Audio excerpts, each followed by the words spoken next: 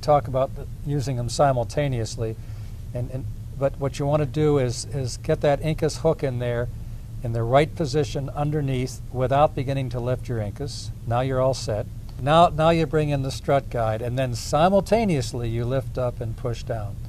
The other thing that's interesting is that when I first saw Mendel Robinson do this procedure, and I saw him many times, he operated with one hand, did not lift up the incus, and did not get sensory neural loss. So although we feel this is the most gentle way to protect the inner ear, I can tell you from personal observation that Mendel Robinson used one hand.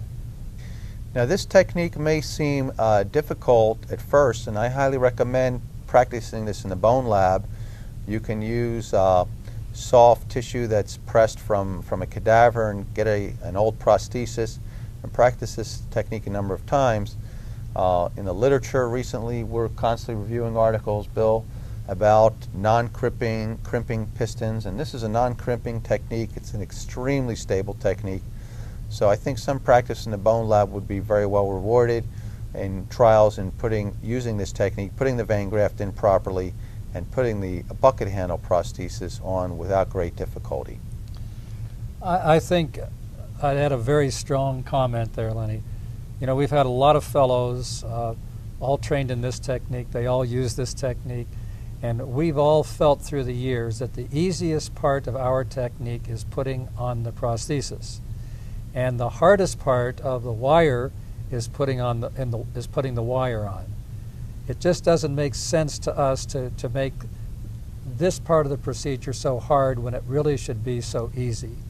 And you know, there are, goodness knows how many kinds of different wire to use. I mean, if the wire technique is so good, why are there 25 different wires out there?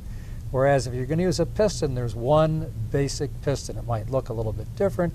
It might be made out of a different material, but there's one piston that fits onto the lenticular process, and we very much encourage you to use it or learn to use it. Once we've placed the prosthesis, Bill, the wire keeper can be gently pulled over the incus. If it's easily done, that's fine. If not, it doesn't have to be done.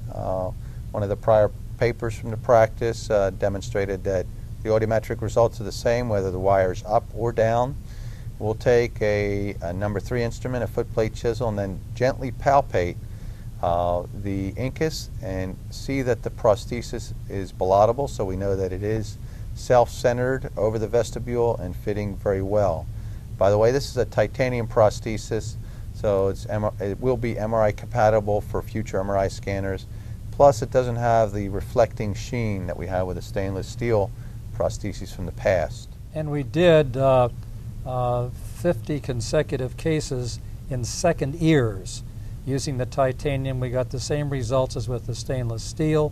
So you get the same results in a non-magnetic substance that doesn't reflect light. We would encourage you, if you're using the Robinson Piston, to use the one that's now made out of titanium.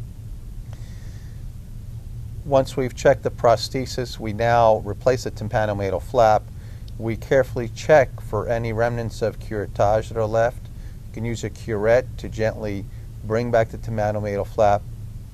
If there is a tear in the tympanomeatal flap or even the tympanic membrane, the vein graft that was taken initially from the forearm, we can use that to repair a small tear in the flap or the tympanic membrane.